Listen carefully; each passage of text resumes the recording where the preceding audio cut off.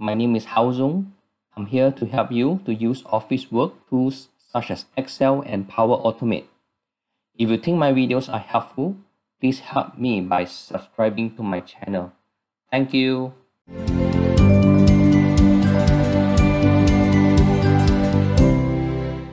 Hi all, this is a really quick video to show you how to retrieve the source data if you have deleted your pivot table source data.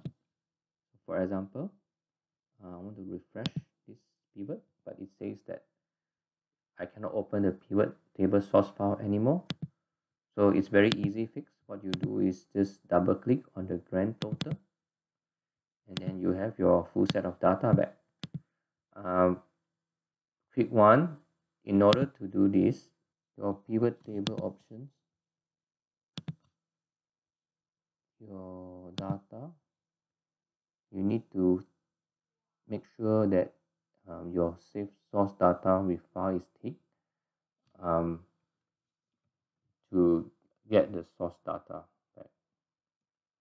I hope this video helps. If it helps you, please give the video a like and please subscribe. It will help me very much. Thank you so much. Bye bye.